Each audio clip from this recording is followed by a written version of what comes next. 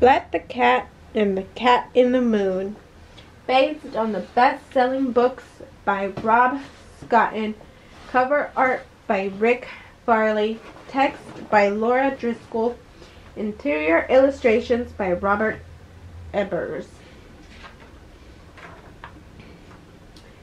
Splat and Plank were walking home one night. Splat gazed up at the full moon.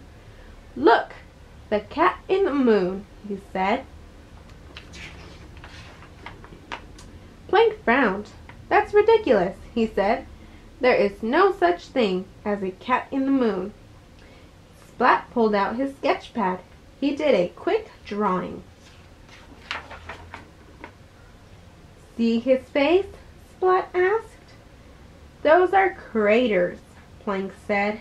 "They're big dents on the moon's surface.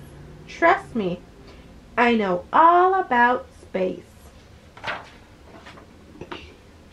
Plank was a big space fan. He had shirts with space jokes on them. His science poster always got an A+. Plank even had glow-in-the-dark stars in his bedroom ceiling. "I'm basically an expert on space. Those are definitely craters," Plank said. "Cat face," Splat yelled. "Craters," Plank shouted. Seymour had his own thoughts about the moon, but Splat and Plank were too busy arguing to notice Seymour. "Come on, I'll show you," said Plank. Plank led the way to the shed in his yard. "Whoa," whispered Splat. There was a huge telescope inside the shed. Splat had never seen one so enormous. Plank aimed the telescope at the moon. He looked through the eyepiece. "Look at that," Plank said. Here is what Plank saw. Splat looked through the telescope.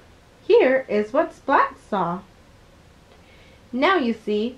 Plank asked. Splat nodded. "Yep, I see," Splat said. "The cat in the moon."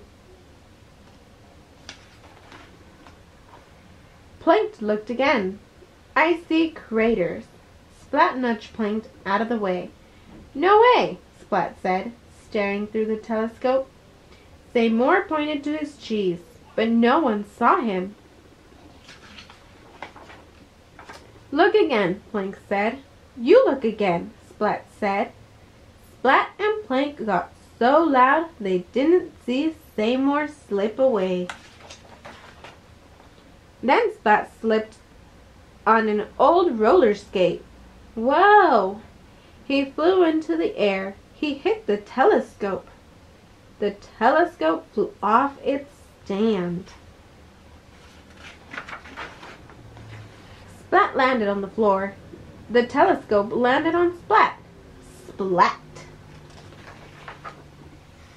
"Splat, say something. Are you okay?" asked Plank. "I caught your telescope," said Splat with a big smile. Together, Splat and Plank got the telescope back on its stand. Plank aimed it at the moon again. Plank looked. This is what he saw. Splat looked. Splat saw the same moon as Plank. And this is what they did not see. The end.